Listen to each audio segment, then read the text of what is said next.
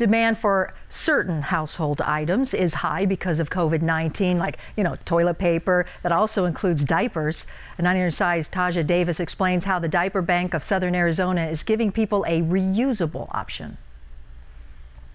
People are buying what they can, but low-income families are having an even harder time being able to find and afford supplies.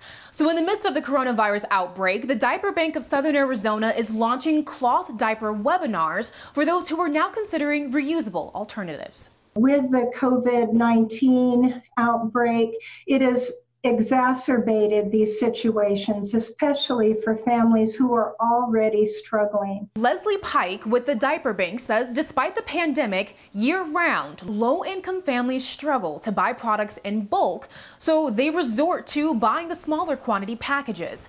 But now, with household paper products flying off of shelves, those smaller, cheaper items are becoming harder to find. Especially last week, we noticed an uptick in the number of phone calls that we were receiving from families. They were worried because they didn't know if the products that they needed would be on the shelves. The Diaper Bank has provided cloth kits to families for more than a year now. Low-income families are eligible to receive these kits for free.